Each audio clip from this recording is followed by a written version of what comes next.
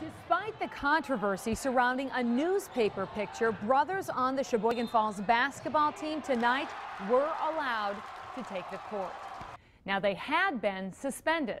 Never went through a game, but that temporary suspension was lifted just hours before the tip-off. That decision came this afternoon. The boys were in trouble over a photograph.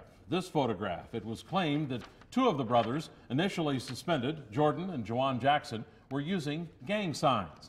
But others say that was not the case at all. Fox 11's Kelly Schlicht was at tonight's game in Plymouth and brings us balanced coverage. Sheboygan Falls sophomore Juwan Jackson hit three-pointers with ease Friday night. Oh, it felt so good. Like when I heard that I could play, that was like the best feeling ever.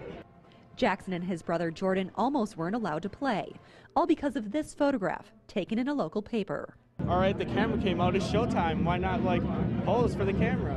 Unknown to the Jacksons, their son Jordan was showing what a different school's liaison officer interpreted as a gang sign. We had no idea, as they told us, that it meant gang the blood. So I'm like, what? Okay, we had no idea. All we know is it's a three-point sign, that's it. Sheboygan Falls gave Juwan and Jordan Jackson a one-game suspension from the team, but the family challenged it. My motherly instinct came out. I was very upset. I was so upset that when we met the first time with an officer and the athletic director, I was shaking. I was that upset. I'm like, you got to be kidding me. We are a good family. It's very frustrating when you're perceptive, that way.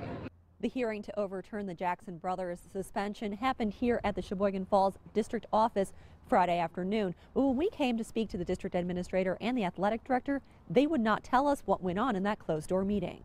I cannot comment specifically on the protected student records or the outcome of the hearing. I will say that the appeals procedure process was followed as outlined in the Athletic Code of Conduct, and I respect the decision of the Extracurricular Council. At the game, the community embraced the Jackson family. Their mother still in shock, her sons were able to take the court. Very surprised because they seemed pretty adamant that they were not going to change their mind.